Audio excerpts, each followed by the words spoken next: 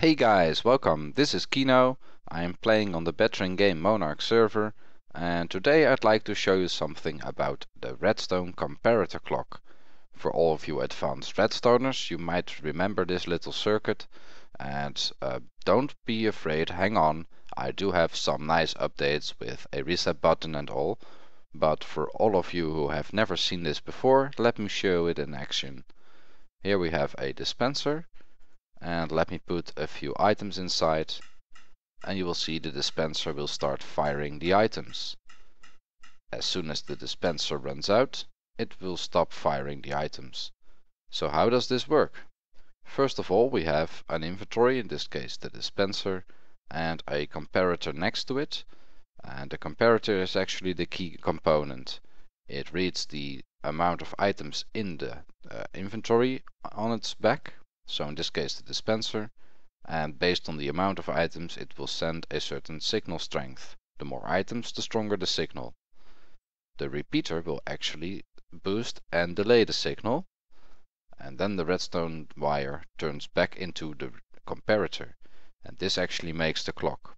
Since the signal is boosted, it will be more powerful from the side, turning the comparator off, turning off the repeater, turning off the comparator again, allowing the inventory of the dispenser to power it on, and there we go, we have a circuit.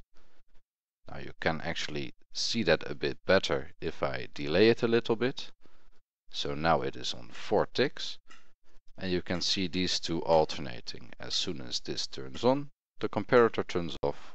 As soon as it turns off, it turns on again because of the inventory of the dispenser.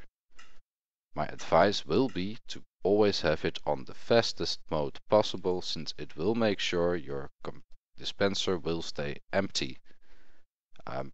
You will notice a problem with this if you fill it up almost completely, or in this case completely.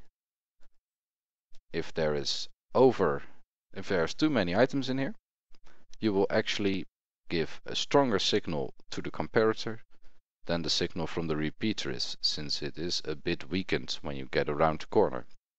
You can reverse this by actually placing the comparator and the redstone in a different order.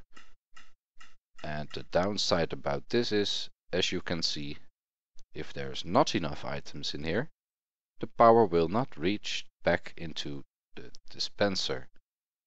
You can put another repeater here, which solves it. It does make it a bit slower. So let me show you. If we place another repeater here, it gets a bit slower, but it will almost always work. Now let me show you how to do this with a reset button. Here is the design I've made next. We have again our dispenser with a hopper on top this time. Same startup. And then we have a block. So the redstone repeater runs into the block and actually powers the redstone signal. And here comes the interesting part. We have a repeater facing into the comparator, giving it the highest possible signal, and only a fully stuffed dispenser will stop it from working. And of course the redstone is powering the dispenser as well to empty it. To reset it, I have extended this piston, so the block is now powered.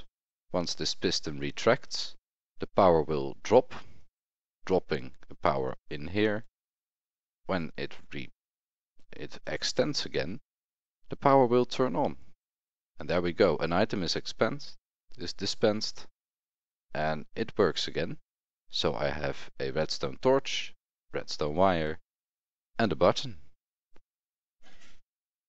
There we go, it works again. And it is actually very hard to clog up again, so let me try that. Yes, there we go. And again. This system will not stop unless there is a chunk loading, something going on. And you have a reset button. Let me turn it off again. These small redstone components are very useful for many farms. I have used this in my video about automatic crafting. I have used it in my chicken farms, it's in a flower farm I built, and I even put it in a sugarcane farm. So it's a very common use. You can use it to transport items, you can use it to fire arrows or fireballs at people, dispense water. Very useful.